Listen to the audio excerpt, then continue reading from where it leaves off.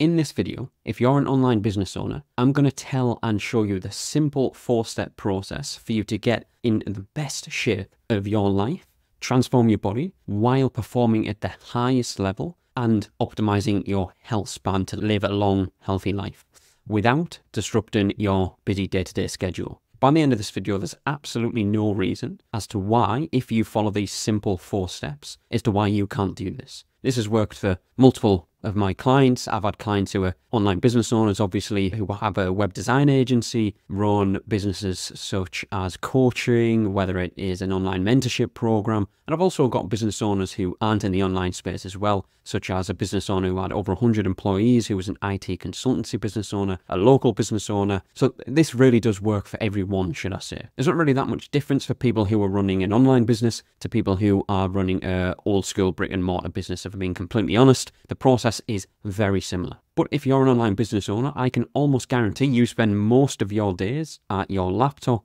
your desk, and you're sat in this position a lot of the time. You don't really have that much time to go to the gym, to train multiple times per week. You don't really have that much energy to put into your training or your nutrition or your overall health. And you're probably not sleeping too great either. You probably haven't optimized your sleep. You're probably feeling a little bit run down a lot of the time. But the last thing you want to do is step away for too long from your business because you feel like your business isn't going to grow. I can almost guarantee that if you're an online business owner, you have aspirations or dreams, whatever you want to call them, of growing your business, earning multiple millions per year, doing over 50, 100K per month. But it's starting to become at the detriment of your overall fitness, your physique, and your overall performance at work as well. So I'm going to tell you a story about a client who came to me who was an online business owner. I just referenced him before. He was someone who had his own web design company, albeit he didn't have multiple employees. Well, I'm saying he was a one-man band. He had one employee who was helping him, but for the most part, he was running it himself. He was the same age as me. I'm now 28. When I started working with him, we were 25, 26, or mid-20s a few years ago. And he was someone who, I won't obviously name him, but he was someone who'd just come out of a long-term relationship. He was someone who wasn't training, and he was spending 12 to 14 hours every single day put all of his effort into his business, growing the business. He had a lot of clients. He worked, from what I know, he worked with clients like Wayne Rooney. If you don't know, he's one of the most famous English footballers there's ever been. He'd done websites for him. He'd done websites for massive companies, but it was at the detriment to his health, his physique, his performance, etc. So he first messaged me and he said, look, be completely transparent, I'm not in a good place at the moment. I've come out of a long-term relationship. I'm low on energy, I'm not sleeping great, and I don't know what to do about it. I've had a look online and I feel like there's so much conflicting information out there. I've been told I need to follow keto diets, carnivore diets. I've been told that I need to spend hours in the gym. I've been told that I need to actually get a one-to-one trainer and see him multiple times per week, but I don't have time because I'm spending all my time on business. And he had all these problems, all these challenges, all these obstacles in his way. And I said to him, all right, what have you tried up to now? And he said that he'd tried all the things he just said. He tried going to the gym, he tried going in the morning, he tried going at lunchtime, he tried going in the evening, but he just hadn't found a consistent routine. He felt like that he was in the gym, he didn't have a proper structure to follow, and he felt like he could have just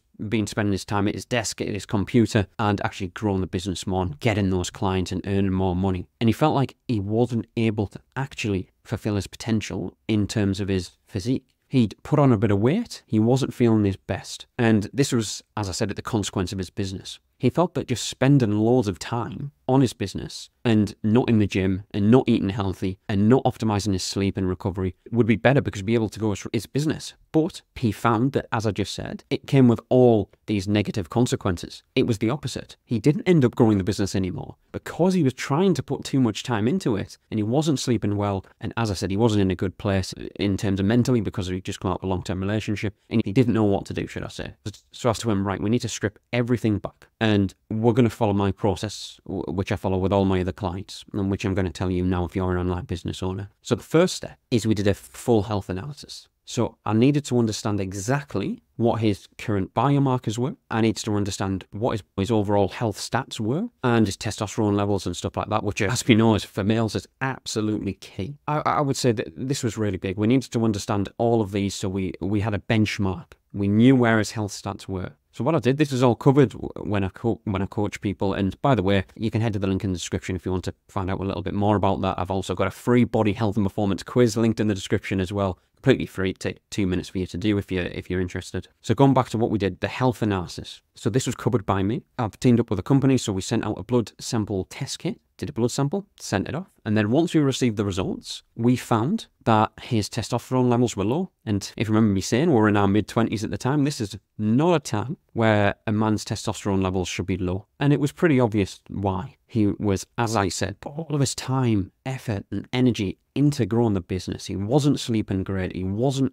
effectively training. He wasn't in the best shape as he could be. He was holding quite a bit of body fat. This came at the detriment of his biomarkers, like his testosterone and his overall health. But we did that. We got that nailed in. So he could see and I could see visually where his markers were. So that meant we had a baseline of what we could use as a reference point to improve on in the months and years to come as well. So that was the first step, health analysis. We needed that to set the foundations. It's almost like maybe if you were an online business owner, if you were getting a client, you wouldn't just go straight in and trying to solve the problem that they had. You would need to identify the problem first and see what the problems were so you could set out a plan. So that's essentially what we did with him. Step 2 was the training. So as I said, there's a lot of conflicting information out there. I said to him, look, you do not need to be spending hours in the gym. You do not need to be following a strict routine where you've got an hour and a half in the gym and you're trying to really use intensity. That's great for some people, but for online business owners, you want to be in and out. You want to get back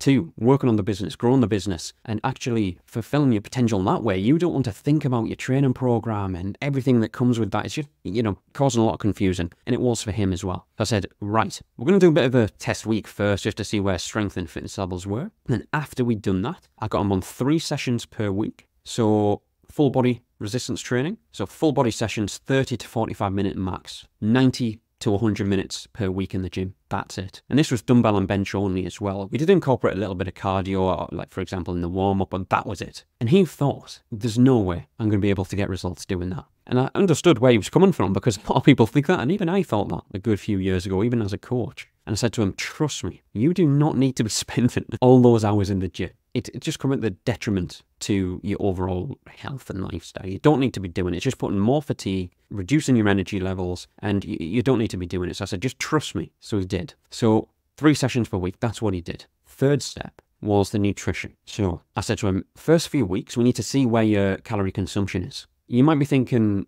oh, he's going to tell me to count calories. And he thought this as well. And trust me, 2 weeks is all you need of religiously tracking your calories on some type of app, whether it's MyFitnessPal or Macro First, for example. So we know exactly where your calorie consumption is, and we can identify areas which need to be changed. And this was massive for him. He never counted calories before. He said that he was eating well, and he thought that just eating healthy foods and prepping good healthy meals would help him to lose body fat. And I said to him, that's great, but how many calories are consuming? And he said, I'm not sure, maybe 2,000. And I was like, right, okay. So after the 2 weeks of tracking, we found that he was actually eating more towards 3,200 calories on average.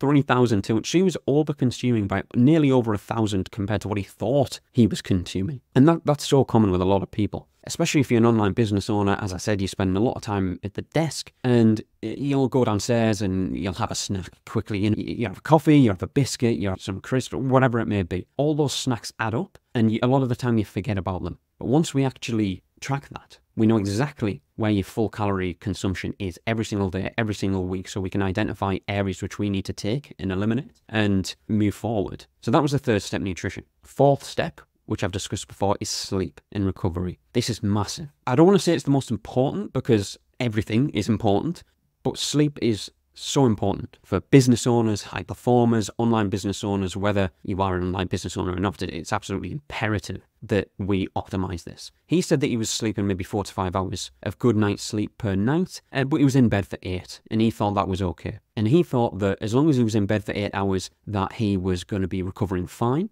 although he knew that he was still feeling tired. And I said, right, let's get you a sleep tracker. So we got him a Whoop band where obviously I could see his stats, and we implemented a certain few things, which I do with all of my other clients. So number 1 was lights out in terms of no screens, no replying to emails after 8 p.m. This was really hard because he was someone who, when you're running the business, and especially if you've got a small team, you feel like you've got to do everything. You're constantly checking emails. And I said to him, right, no more emails, no more screens after 8 p.m. And I want you to have your dinner, so your last meal of the day at 7 p.m. So meal, 7 p.m., screens off, 8 p.m. And then the third one, I want you to go up and get into bed for 9 o'clock. 9 p.m. bedtime. Doesn't matter. I don't mean to say you've got to go to sleep, but just in bed by 9 p.m. with no external lights on, like the light I've got in the background here, that will be switched off. Blackout blinds as well. So that's the third step. In bed, all lights off. The fourth thing, in regards to optimizing his sleep, was to read a fictional book. I've mentioned this in other videos. Trust me, this is one of the biggest game changers for me. I would do all the other previous things I've just said, but then get into bed and read a business book. So my mind was constantly going. And if you're someone who's trying to grow an online business, or any business for that matter, you are someone who wants to get every drop of knowledge out of everything you do every single day to grow the business and fulfill your aspirations. But this is at the detriment to your sleep. So I said, right, if you want to do that through the day or in the morning. Let's incorporate just reading fictional books so your mind can just totally switch off from day-to-day business and working. And he was a bit skeptical at first, which I can understand because he thought it was a little bit boring, he wasn't really into it. And I thought that as well, so I completely understand. So we did that. That was the fourth step. And then we said, let's just try and set a bedtime of 10:30 every single night. So we did that. So they were 5 things related to sleep that we did. So to recap, that was eating the last meal at least 3 hours before trying to get to sleep. 2 was no more emails, screens off for 2 hours before bed. Third one was getting into bed and making sure there's no external lights on, as I said before. Fourth one was read a book, fictional, ideally. And then the fifth one was to set that bedtime. And I've missed one out there as well, keeping the room cool. I've said this in another video. That's another point. Keep the room as cool as possible. In the summer, it's really difficult, as we know, especially in houses in the UK, we don't have aircon, to keep the room cool. So get a portable aircon unit, get an aircon unit, get the windows open, just do everything you can to cool that room down. That'll make such a difference. I'm someone who really struggles to sleep when it's really hot, and it makes such a difference when the room is cool. So that's what we did with the sleep. So that's the third one, sleep. So just a summary, a little summary of what we set up to now. Number 1 was a health analysis. Number 2 was training. Number 3 was nutrition. And the fourth one is the sleep and the recovery. Fifth step, what we did. I did say there was 4 steps at the start, but I'm going to count this as 4B, maybe a fifth step as well. Longevity, maintenance. What can we do in your day-to-day life which is going to set you up for the long term? Because if all these 4 steps are only going to work for you, or for him in this example, for 2 to 3 months, then after the 2 to 3 months, you're just going to revert back to what you were doing before.